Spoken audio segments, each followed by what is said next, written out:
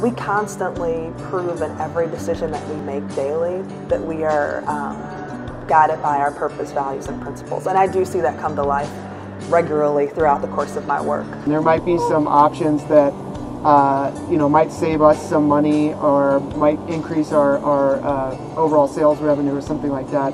But if it's not right for our consumer or the overall business in the long term, there's always somebody in the room that speaks up and says, that's not consistent for our consumers. P&G as a company has such a legacy.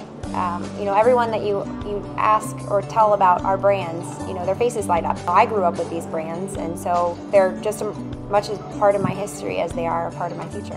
It's one of the best things about Procter & Gamble is that they hired me for the fit, and they're offering me an abundance of opportunities which I can pick from.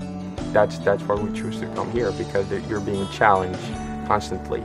So if you deliver a result, then they give you another task that is going to be probably a little bit harder and harder, and that's how you prove your leadership. Unlike some of my friends who thought after a few years they'd switch companies to go do something different, I could see that I could stay here for a long time and do a variety of things. The people, they're so passionate about what they do.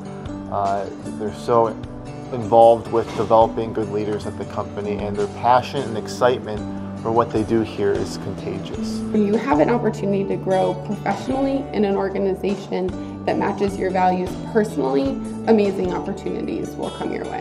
I believe P&G upholds do the right thing by hiring the right people, regardless of any other factors other than their merits. It's a place where people want to work, but not only where they want to work, but where they can continue to grow themselves and have a long, successful, and exciting career.